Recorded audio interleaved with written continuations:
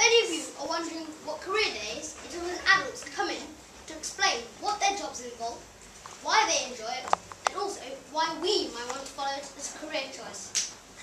And by the way, if any of you think I remember career day so well because it was fun, then you are definitely wrong. No, I remember career day because it crossed 4 jobs off my life choices list. I'll start my tale of the day. In the morning, we were introduced to a man called Robert Charlie Harry Steve.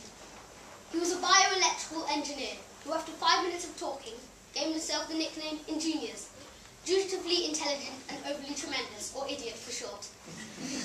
He started talking some gobbledygook about formulating biologically structured plans and procedures to integrate the order of operations when building a bicentered 3-jointed rectangular carbon fibre independent electronic device.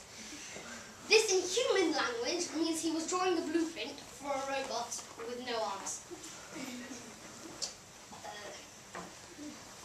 The next adult, a lawyer, had to leave as the glares and mutters of devil resulted in a nervous breakdown and pool of sweat on the floor. He didn't even tell us his name. I mean, how rude. He's supposed to be a lawyer. The lawyer was followed by our own teacher, Mr. Brown. He told us that we should become a teacher, move through the ranks, and finally join our fantastic school. But we all knew he was only saying this because it was predicted that in the next few years our school would run out of teachers.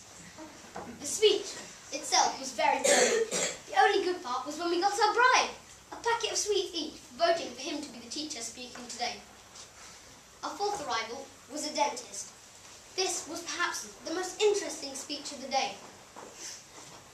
The main deciding factor for many students was the income, and at £250,000 it looked like we would have a majority of dentists. But Dr. Daly's picture soon brought on a river of bile, and every decision was changed. Our final adult was semi-famous actor Francisco Bloomwood. He was soon favoured by all for bringing students to the front and letting them perform parts of his new movie, The Seven Seas.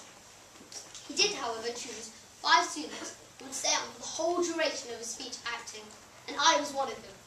By the end of the day, I had decided that I was to become an actor and rushed home, bursting to tell my parents.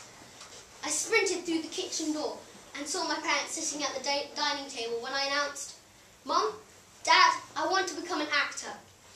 There was a short pause, and then my father replied, "No, son, it's pronounced doctor."